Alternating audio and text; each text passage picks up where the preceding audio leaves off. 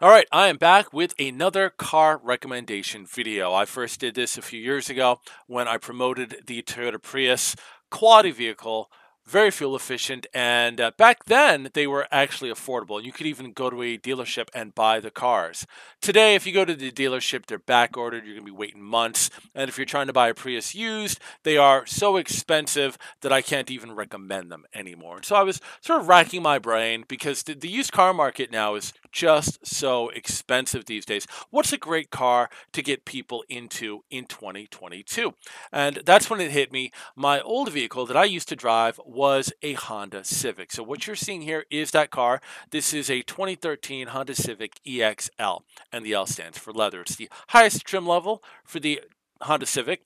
One thing to note, the 2012s were kind of bare bones, so you should be able to find those a little bit cheaper than the 2013s. But the 2013s just, oh man, they hit it out of the park with that year. And both years are built like tanks in terms of reliability. They're going to run for quite some time. I'm easily figuring 200,000 miles, if not 300,000 miles. Fuel efficiency, these cars are about 28, 29 in the city. I'm going to say I got about 30 because I have a pretty light foot.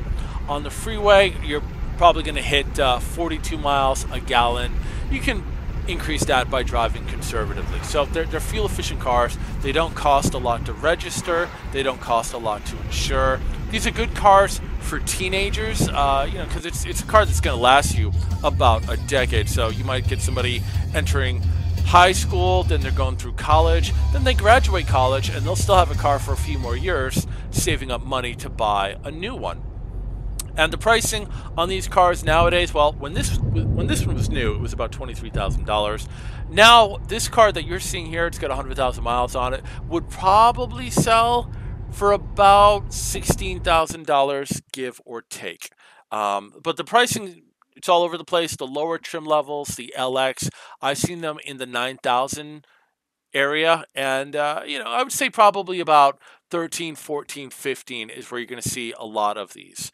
And between the LX, the EX, and the EXL, if you have a beginning driver, get them into an EX or an EXL because they have bigger brakes. So they're going to stop a little bit faster than the lowest trim level, which is the LX. Complaints after several years, almost a decade. The only things I can think of that really kind of deteriorated with this car, the leather seats, the front two seats, those faded. That just happened. So I live in Arizona. The sun just beats everything to hell. Also living in Arizona, the outside weather trimming really made it brittle and it flaked off. I hear that's not a problem in other parts of the nation where it doesn't get as hot as it does in Arizona. One thing to note, if you are shopping for a 2012 or 2013 Honda Civic, if you are in a winter area where it snows, you're going to need to pay attention to rust. That is going to be a factor that you should check for. I would even go so far as saying, hey, if you're looking for one of these older cars, go to the Southwest, like plan a trip out here, buy the car because it shouldn't have any rust if it's in the desert area, and then just drive it home. I did the cross country trip with this car about 2 years ago, and it held up like a champ. I had no concerns whatsoever about the car breaking down.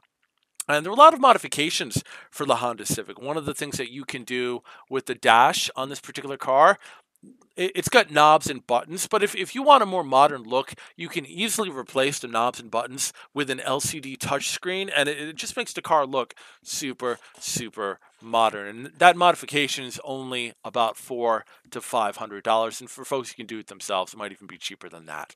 So I also have a front and back dash cam on the car, and any car that I've ever had, that's something I put in. It's for your own personal protection.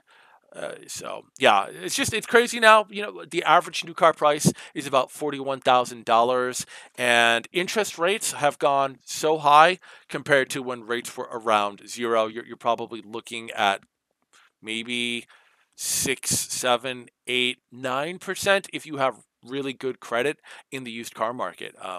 New cars, if you're getting a new car through a credit union, you might be able to get 3.5%. But car prices are dropping in the used market. Prices are trending down, but they're still at elevated, expensive levels. But come December, come January, you might be seeing some Honda Civics out there that are being priced at a much lower level, and at that point, it'd be a good idea to buy them up. So Just because interest rates are going to keep rising, and that will drag down the affordability of vehicles. People aren't going to be able to afford a 25 or $30,000 used car. They're going to be looking in the 20,000 and under segment. And this car here, I think, has the potential to become just as popular as the Toyota Priuses that I used to tell you about. So I'm giving all of my viewers a heads up. If you're looking for a used vehicle, you want something quality, reliable, check out the 2012 and 2013 Honda Civics.